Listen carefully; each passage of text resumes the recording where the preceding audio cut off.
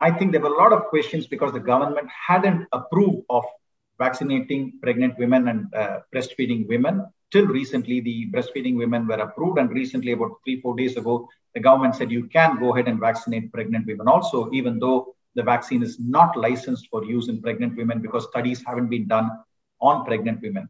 But having said that, we realize that the mother's health is more important than the health of the baby. It is very important that if a pregnant woman has a higher risk of complication and the chances of complications with vaccine is going to be very minimal, which is what we have seen so far, she definitely needs to be told and a vaccine needs to be offered for pregnant women.